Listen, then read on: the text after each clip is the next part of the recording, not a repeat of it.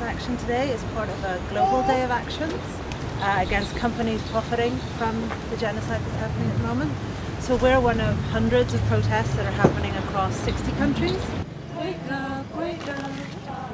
To demand an end to companies putting profits before basic humanity, and also calling for an end to arms exports to Israel. Wake up, listen, listen.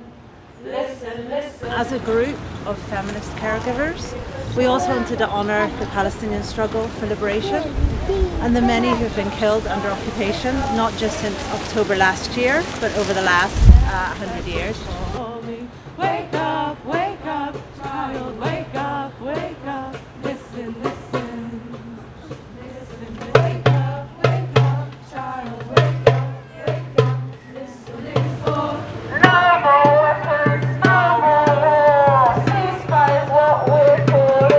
The backs of some of the people marching today, the names of a few of the many massacres Palestinians have endured since 1933.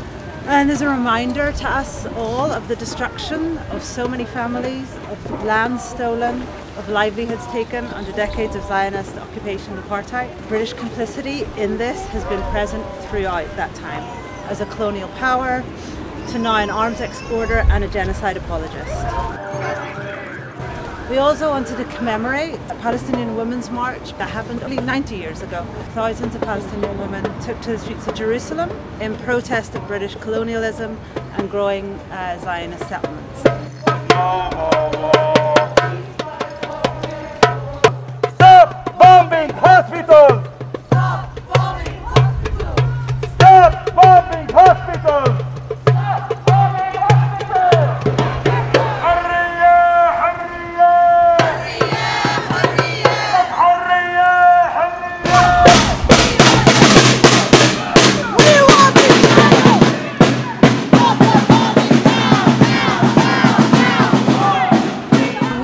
In solidarity and shared grief for all the Palestinian mothers, fathers, siblings who have had to hold their loved ones' bodies, but also those killed whose names we do not know. We will pause to share our grief, but we'll also march and chant to show our rage.